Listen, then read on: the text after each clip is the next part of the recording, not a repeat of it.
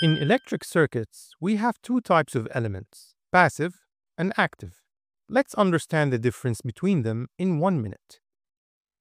Passive elements are not capable of generating energy.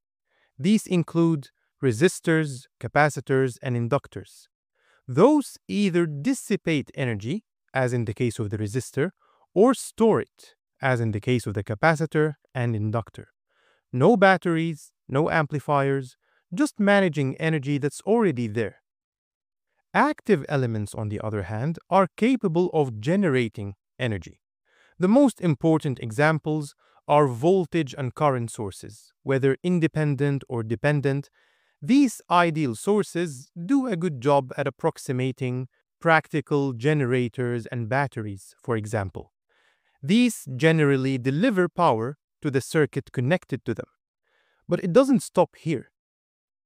Active elements also include transistors. These are considered active because they can amplify electrical signals and control the flow of current, requiring an external source to operate.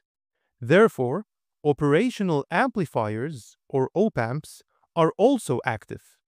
So, in short, a passive element doesn't introduce any power gain, it just stores or uses energy. An active element needs power and can control or boost signals.